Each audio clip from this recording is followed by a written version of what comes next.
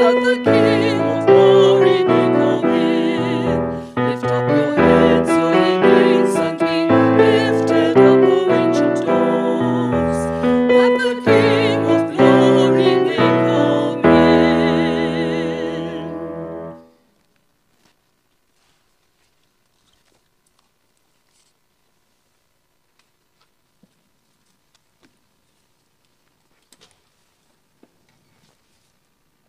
Good morning and welcome to our morning service today, the first Sunday of Advent, and a special welcome to you if you're joining us on our live stream, either at the moment while we are here or at some time during the week. You're very welcome. Grace, mercy and peace from God our Father and the Lord Jesus Christ be with you and also with you. This is the day the Lord has made. Let us rejoice and be glad in it. We have come together in the name of Christ to offer our praise and thanksgiving, to hear and receive God's holy word, to pray for the needs of the world, and to seek the forgiveness of our sins, that by the power of the Holy Spirit we may give ourselves to the service of God.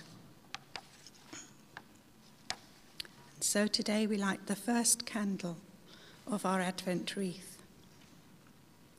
Light and peace in Jesus Christ our Lord. Thanks be to God. Today is the first Sunday of Advent, in which we recall the hope we have in Christ. God told Abraham that through him all the nations of the world would be blessed, because he trusted and put his hope in God.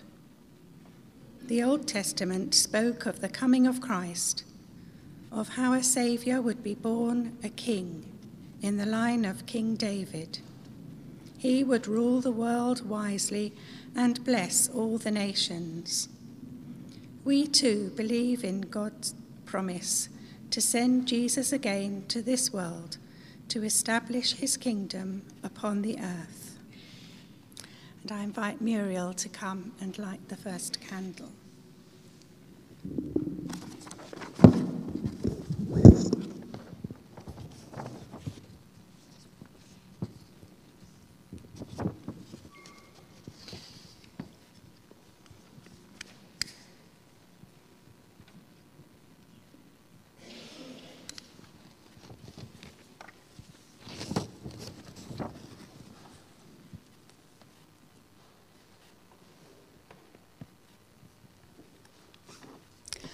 Hope is like a light shining in a dark place.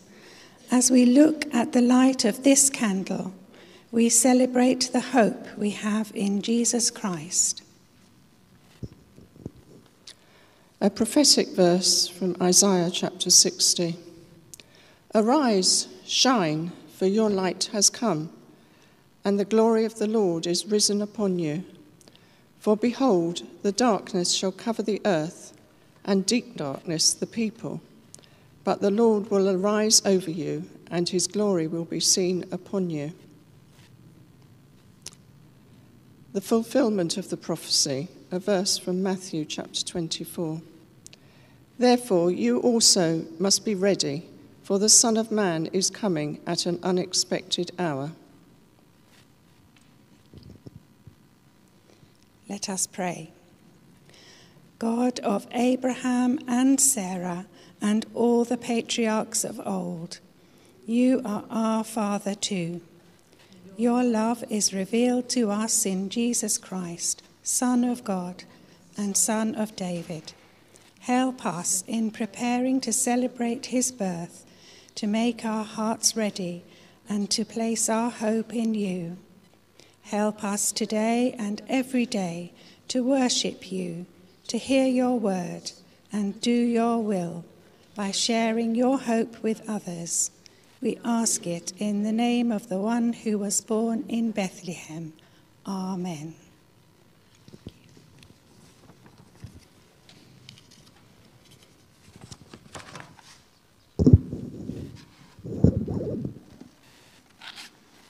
Now we stand to sing the first verse of the hymn, O Come, Emmanuel.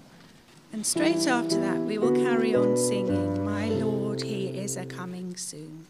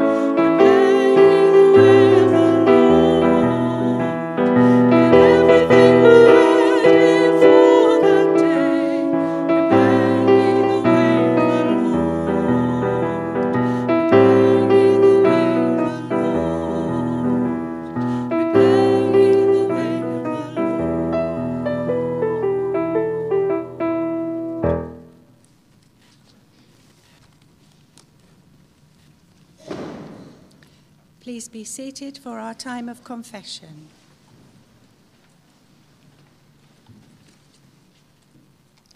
Jesus says, Repent, for the kingdom of heaven is close at hand.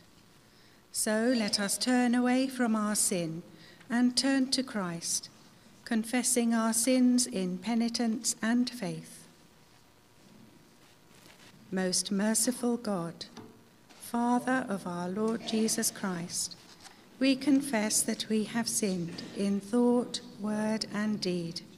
We have not loved you with our whole heart. We have not loved our neighbours as ourselves. In your mercy, forgive what we have been. Help us to amend what we are and direct what we shall be, that we may do justly, love mercy, and walk humbly with you, our God. Amen. May the Father of all mercies cleanse us from our sins and restore us in his image, to the praise and glory of his name, through Jesus Christ our Lord. Amen. And we say together the thanksgiving prayer. Almighty God, Father of all mercies, we, your unworthy servants, give you most humble and hearty thanks for all your goodness and loving kindness to us and all humankind. We bless you for our creation, preservation, and all the blessings of this life, but above all for your immeasurable love in the redemption of the world by our Lord Jesus Christ, for the means of grace and the hope of glory. Give us, we pray, such a sense of all your mercies that our hearts may be sincerely thankful, so that we may show forth your praise not only with our lips, but in our lives, and by walking before you in holiness and righteousness all our days.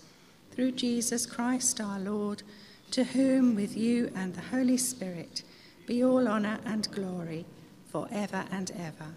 Amen. We stand now to sing the hymn, Come Thou Long-Expected Jesus, after which Paul will bring us our scripture readings.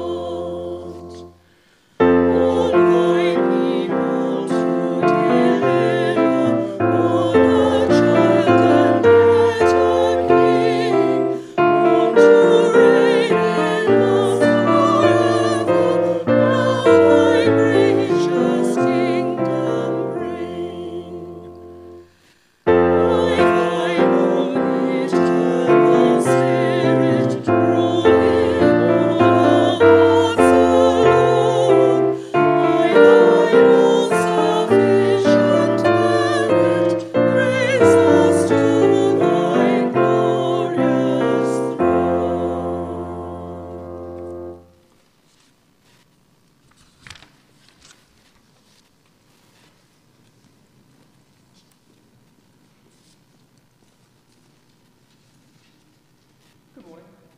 Good morning. Okay, the first reading is taken from Isaiah, chapter 2, verses 1 to 5. The word that Isaiah, son of Amos, saw concerning Judah and Jerusalem. In days to come, the mountain of the Lord's house shall be established as the highest of the mountains, and shall be raised above the hills. All the nations shall stream to it. Many peoples shall come and say, Come, let us go up to the mountain of the Lord, to the house of the God of Jacob, that he may teach us his ways, and that we may walk in his paths. For out of Zion shall go forth instruction, and the word of the Lord from Jerusalem. He shall judge between the nations, and shall arbitrate for many peoples. They shall beat their swords into plowshares, and their spears into pruning hooks. Nation shall not lift up sword against nation, neither shall they learn war any more. O house of Jacob, come, let us walk together in the light of the Lord. This is the word of the Lord. Thanks be to God. And the second reading is from Matthew 24, verses 36 to 44. But about that day and hour no one knows, neither the angels of heaven nor the Son, but only the Father. For as the days of Noah were, so will be the coming of the Son of Man. For as in those days before the flood, they were eating and drinking, marrying and giving in marriage, until the day Noah entered the ark. And they know nothing until the flood came and swept them all away. So too will be the coming of the Son of Man. Then two will be in the field, one will be taken and one will be left. Two women will be grinding meal together, one will be taken and one will be left. Keep awake, therefore, for you do not know on what day the Lord is coming. But understand this, if the owner of the house had known in what part of the night the thief was coming, he would have stayed awake and would not have let his house be broken into. Therefore, you also must be ready, for the Son of Man is coming at an unexpected hour. This is the word of the Lord. Thanks be to God.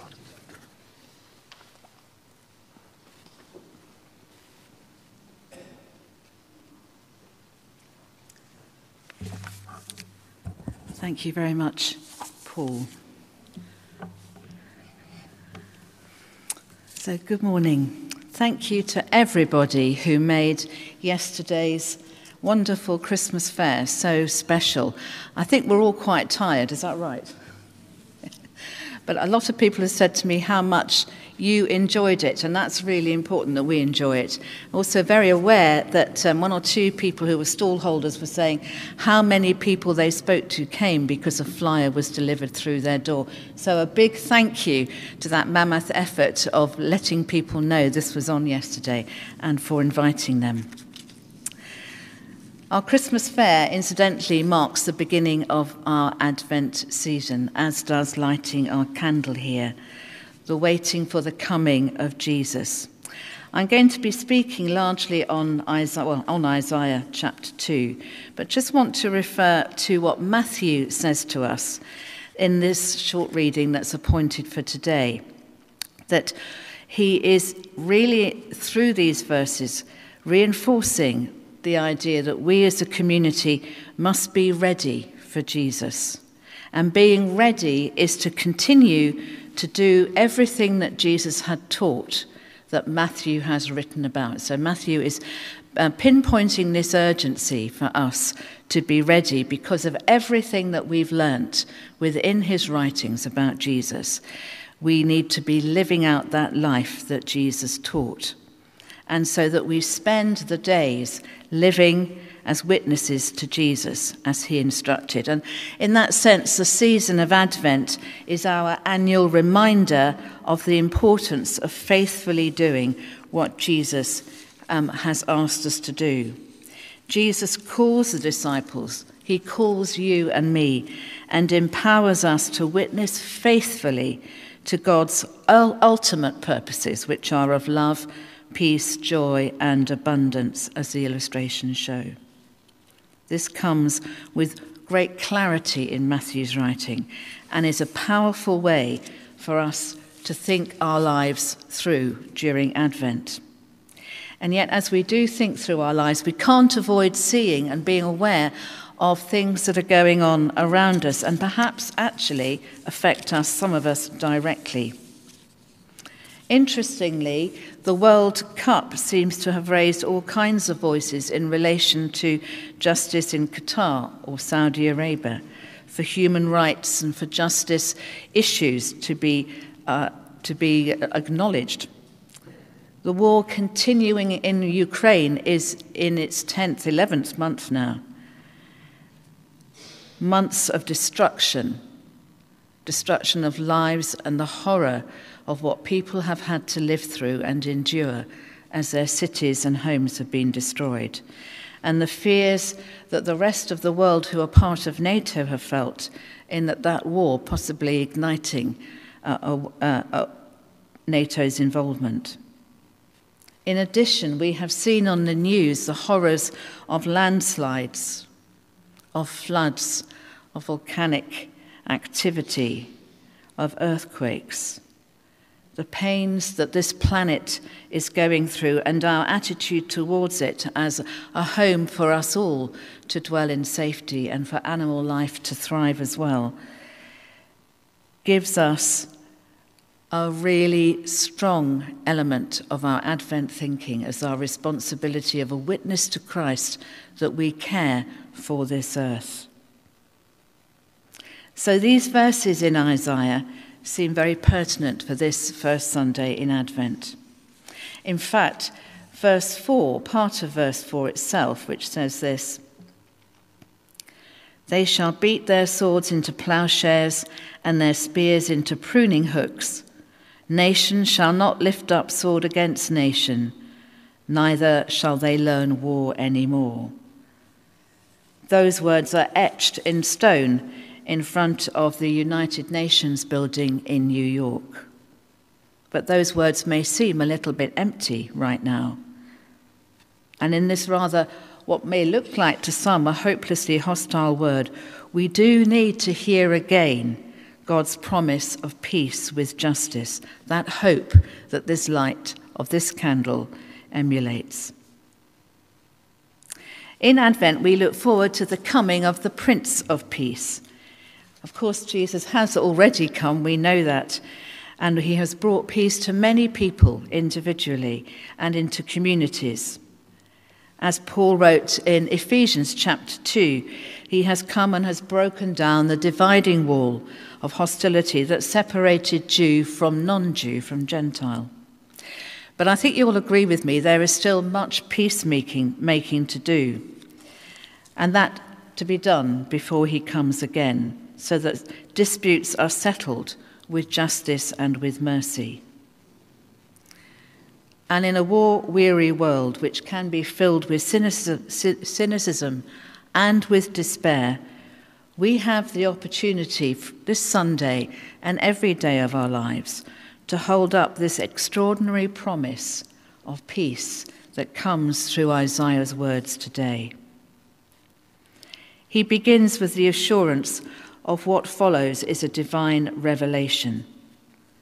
What Isaiah saw was a vision, and a vision that emulated the word of God. This is not just one man's hope, Isaiah's hope against hope in a disintegrating world around him. This is the sure promise of the one true God who rules the world. And what Isaiah saw was a mountain, the mountain of the Lord's temple, established as chief among the mountains, raised above the hills. And this is a reference to Mount Zion, on which the old city that we know today, and therefore the temple, was built, and therefore the place where God dwelt in Israel's history. It's hard for us to imagine that, a place, a physical place where God dwelt, a place of worship. If you've ever travelled to Jerusalem, there is an old road. There's a modern, very good freeway up to Jerusalem now, but the old road was called the Burma Road. And there comes a point as you're travelling through the hills, going through the forests, up and down, taking turns on a little bit like hairpin bends, going up one side of a mountain down to another, where you suddenly see Jerusalem in the distance, and it is surrounded by hills. We would call them hills, they are called mountains in Isaiah's prophecy. And there's a wonderful verse in the Psalms that talks about God surrounding his people as the hills surround Jerusalem, completely embraced, encompassed. That's the image as you draw near to Jerusalem. And that's the mountain of the Lord, the specific place where he dwelt, that's going to be raised up. Some Christians take this prophecy of Isaiah as something that will happen literally. There have been many prophecies from the Old Testament that we have seen literally fulfilled. It's a position that many Christians take today, that this will be fulfilled towards the end of time. Other Christians believe that this prophecy has been already spiritually fulfilled, that this temple that Isaiah is talking about, this temple is in fact the church. And as the church preaches the gospel to all nations, they stream to be part of that church themselves. You can see that that is a good image for something that has been the nature and the mark of the Christian church preaching the gospel. Other Christians think this prophecy has been fulfilled by Christ himself, who claimed to be the new temple that would be destroyed and rebuilt in 3 days. That is recorded by Matthew himself. Jesus was the person, not the place, in whom God dwelt in grace and truth. And it's important to note that Matthew's gospel shows us Jesus teaching on a mountain at the beginning of his ministry, sending his disciples out into all the world. And he himself ascended from the Mount of Olives. I don't know how you wish to interpret Isaiah, but in whatever way we may take this image of a mountain being raised up, the all nations part is really quite remarkable. Isaiah, as an entirety of a book, is filled with all kinds of pronouncements of judgments on all the nations around Israel. not because God's nature is judgmental, but because he is calling them to God's ways, to repent and to turn away. But here in this passage, the people from every nation invite each other to join the pilgrimage to the place where the God of Israel dwells. An extraordinary image of all nations coming together, coming with one another, inviting others to come to the place of God's dwelling. And they come to Mount Zion, we might expect to worship, and of course that is part of what will be understood of what happened in the temple. But specifically here, Isaiah shows us that they come to be instructed, to be taught, and not just to gain knowledge of God that is given to Israel, but actually to walk in his paths, to become part of his demonstration of love on this earth. The law that God had given to Israel as a special blessing on his redeemed people will now go out from Zion. What good news! The law will go out to the world and shape the life of the nations. Now, it's interesting, that phrase, because many Christians would celebrate our freedom from the law. And that, I think, is partly because we have an image of the law as being cited in order to bring judgment on other believers who live their lives maybe slightly differently.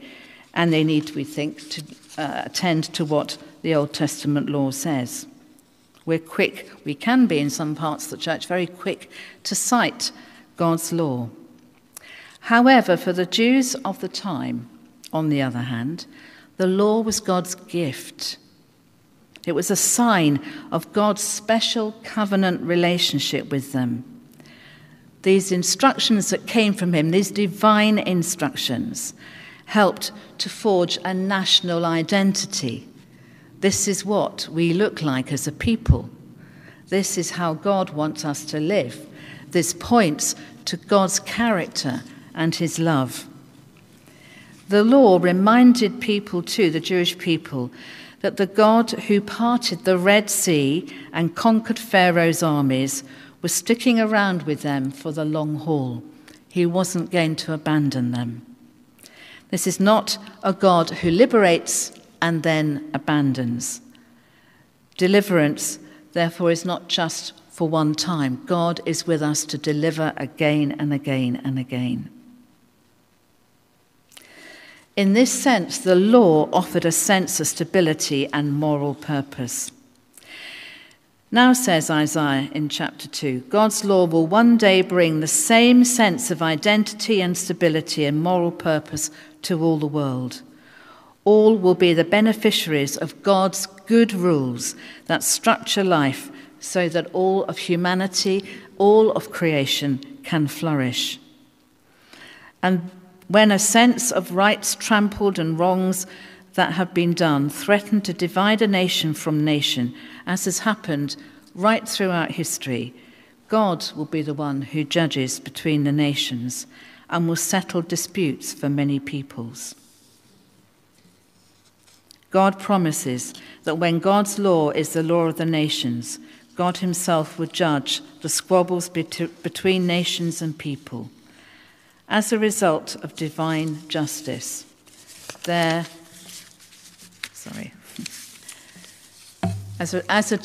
a result of this divine justice, there will be peace. Nation will transform their weapons of destruction into instruments of flourishing. They will go from being weapons that kill to tools that dig and garden and care for that which is grown to feed and to delight. Because of God's reign and his law's fair rules, there will be no need to fight. There won't be any training for war. There'll be no armies or navy or air force. There'll be no SAS training. Instead, people will live together in peace over all the world. It's a wonderful picture. How can that happen? It can't happen through our hands. Humans can't make it happen. And that's the point of the prophecy here. Only God can do this. Only when his mountain is raised up, when his light, when his law is dominant, is obvious, and is clearly seen, will all people stream to it. And everyone lives by God's law, and God brings peace with justice.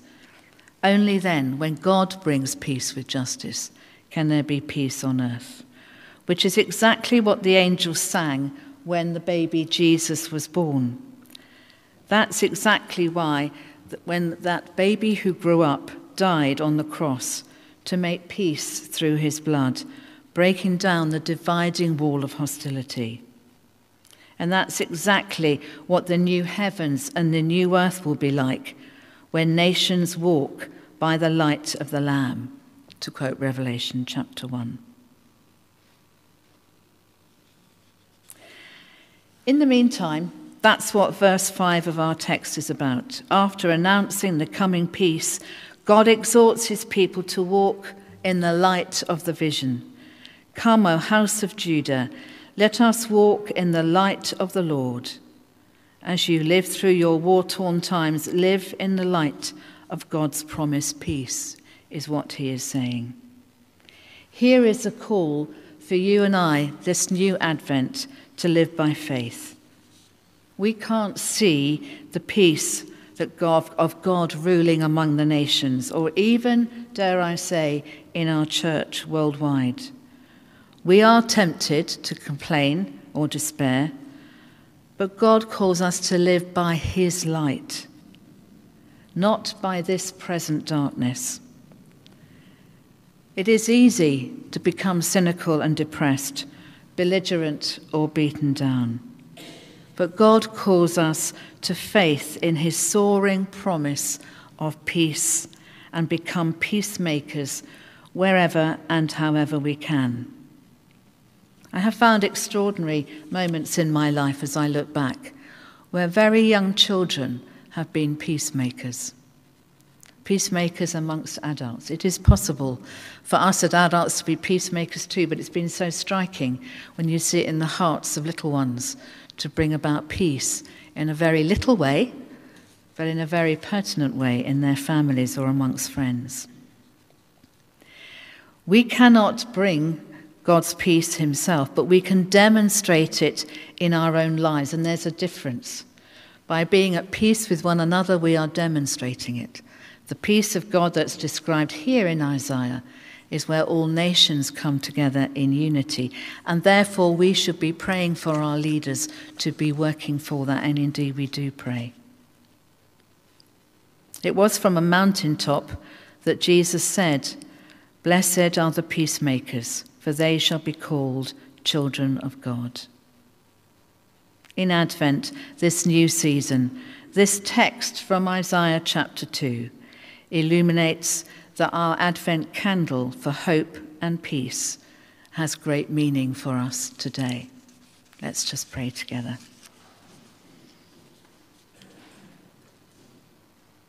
Lord Jesus, we thank you for your life and your instruction to us. Heavenly Father, we thank you for the words of Isaiah through whom you spoke, to call us to a peace that comes from you. Lord, may we know your peace. Shine in our hearts where there is hurt or pain. Bring your healing so that we may truly hold your light of hope, and be your peacemakers just where we are. And we pray for your coming. Come quickly, Lord Jesus, to bring peace on earth as you have promised. Amen.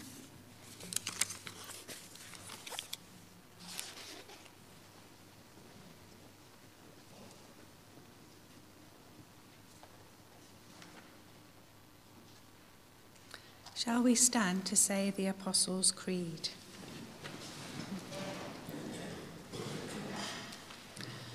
I believe in God, the Father Almighty, creator of heaven and earth. I believe in Jesus Christ, his only Son, our Lord, who was conceived by the Holy Spirit, born of the Virgin Mary, suffered under Pontius Pilate, was crucified, died, and was buried. He descended to the dead. On the third day he rose again. He ascended into heaven. He is seated at the right hand of the Father, and he will come to judge the living and the dead. I believe in the Holy Spirit, the Holy Catholic Church, the communion of saints, the forgiveness of sins, the resurrection of the body, and the life everlasting. Amen. We sit or kneel as Pat comes to lead our intercessions.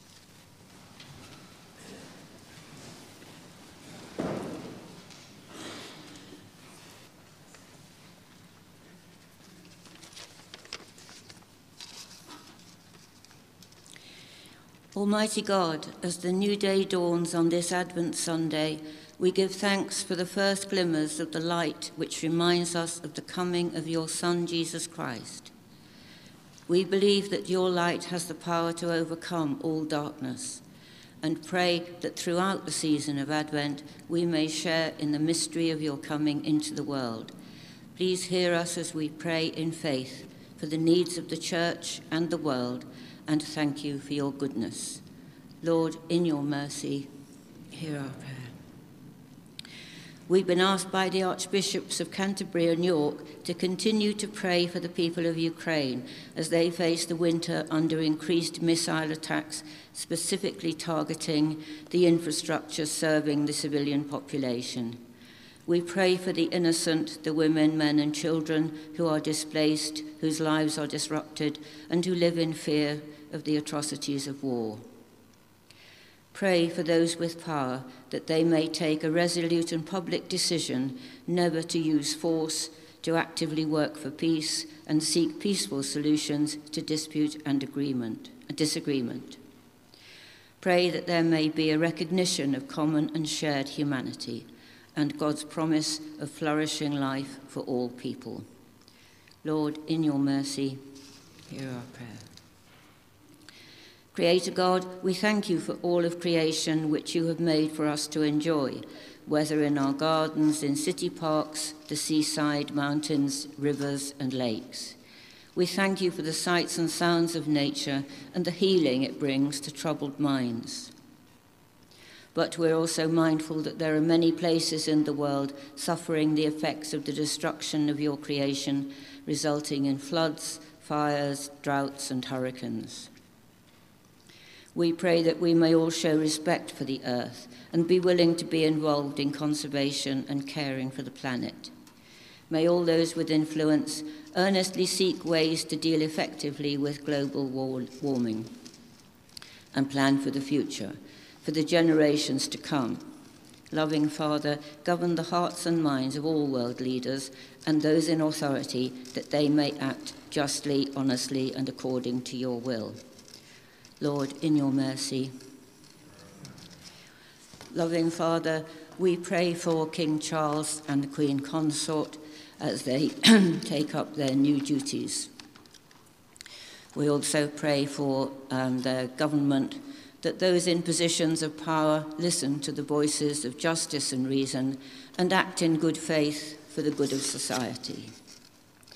We pray for our local community leaders in Croydon as they tackle the problems of homelessness and violence. We bring before you the emergency services, the medical and care professionals, and all those who continue to work in those vital frontline services on which we all depend. At this time of recession and financial anxiety, strengthen those you have called to speak out, who challenge injustice, apathy, and untruth, and who campaign for the well-being of your people and your world. Father, we pray for our church family, for our church leaders, and all who give unsparingly of their time and efforts to ensure that the ministry continues. We pray especially for this year's Christmas preparations, for those taking part in the Christmas journey, carols by candlelight, and the crib service. Loving Father, we bring before you this morning the children and young people of our parish as they cope with the influences and demands of school or university or work. May they know real love and security in their lives. Lord, in your mercy, hear our prayer. We pray for those who are sick or struggling at this time, whether in body, mind, or spirit, for the exhausted, the weary, for those who can no longer cope on their own. Bless with hope those who are unemployed, homeless, deserted, or friendless. Give your deep healing to the sick, the disturbed, the damaged, and the lost. We take time now to think of those whom we know to be in need of your comforting presence, for those named in the notice sheet. As we have named them in our hearts, so let them feel your presence and friendship in their lives as we take a moment in silence to commit them to your loving care.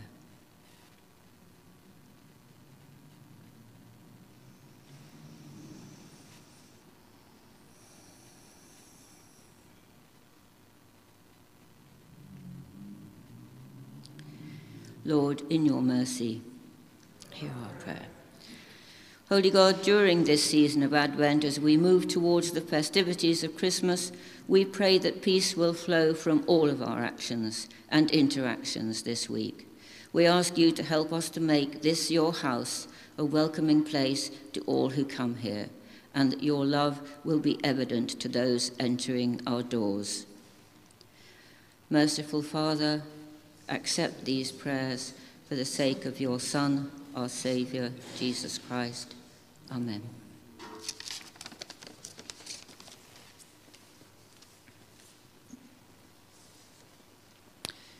We continue in prayer as we say the collect for today together.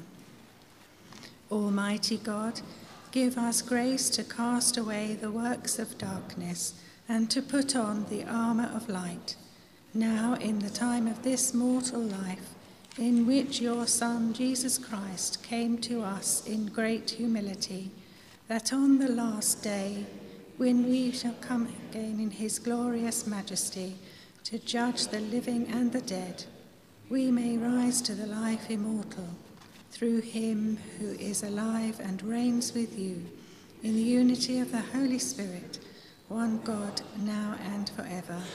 Amen. And we say the Lord's Prayer. Our Father in heaven, hallowed be your name. Your kingdom come, your will be done, on earth as in heaven. Give us today our daily bread. Forgive us our sins, as we forgive those who sin against us. Lead us not into temptation, but deliver us from evil. For the kingdom, the power, and the glory are yours, now and forever. Amen. We sing our last hymn now, From Heaven You Came, Helpless Babe, during which the collection will be taken.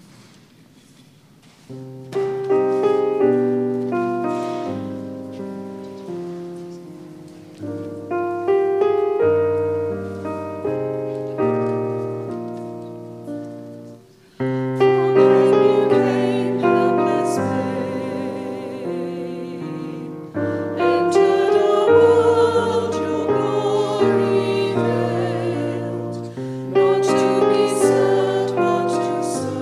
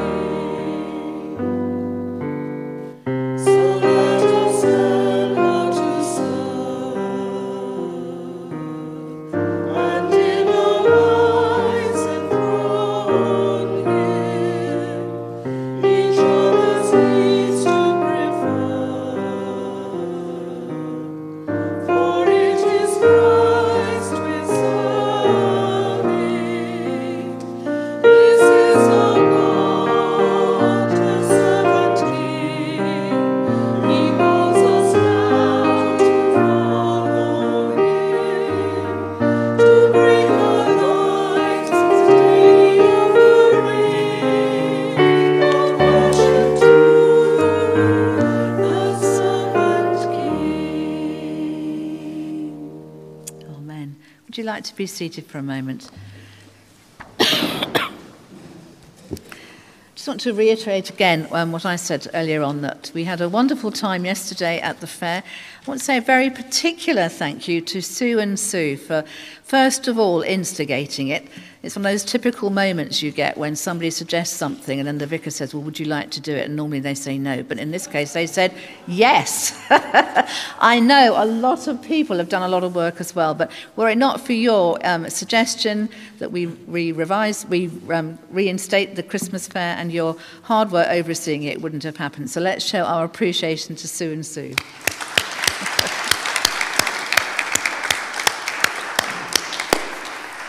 There will be a final counting. I think Jenny's going to be doing that, of all the pennies. It's not often we see that much cash around these days, is it? But of the takings from the stalls and from the refreshments and so on, and we'll let you know what the fair made. But what was important, I think, was the community that came together. It was lovely. And there's plenty more opportunities for that in the month ahead, with different services taking place in church. And then we're going to also have carols around the Christmas tree outside, which we have done for the last 2 or 3 years, which has always been really popular with people living in the roads around. Now, some of the invitations have been printed off. A lot more are going to be printed off for delivery. We're great if we could deliver as much as we did for the Christmas fair. And so there are some, I think it's about 10, not 8 or 10 packs just at the back that are ready to go. If you wouldn't mind delivering this week, that would be great. The first Christmas service event we will have will be Christingle on December the 11th. So it's really helpful to try to deliver all of our invitations before that date. So that's why I'm urging you to do some this week, and then we'll have more to do next week. But as I say, they're on the back pew there, just in front of Andrew, who's on the camera. And any of you who are watching online, if you'd like to help with delivery, just give Jennifer a ring in the office and we can arrange for you to pick up the leaflets for a road that you're willing to deliver for. Thank you very much indeed. It's become obviously apparent as the days have got darker that our lighting is almost completely insufficient. So I just wanted to update you on that.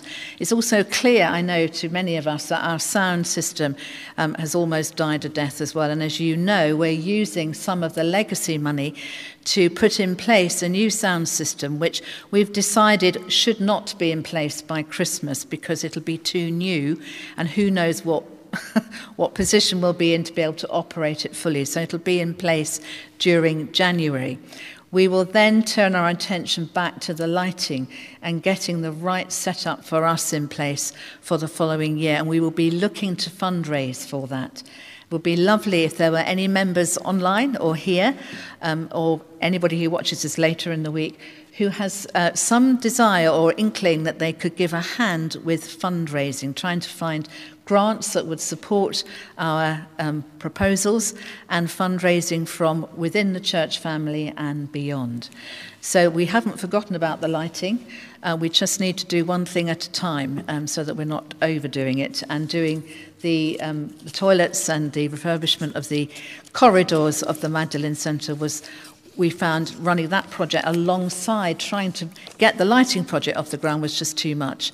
And so we put the lighting project on hold, and then of course our sound system failed, and the PCC came to the conclusion we do need to be able to be heard clearly, and we should get this sorted as soon as possible. So more on that in the new year. Thank you.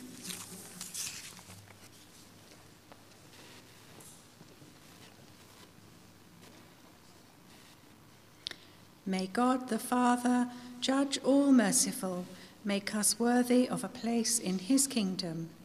Amen. May God the Son, coming among us in power, reveal in our midst the promise of his glory. Amen. May God the Holy Spirit make us steadfast in faith, joyful in hope, and constant in love. Amen. As we await our coming Saviour, go in peace to love and serve the Lord. In the name of Christ. Amen.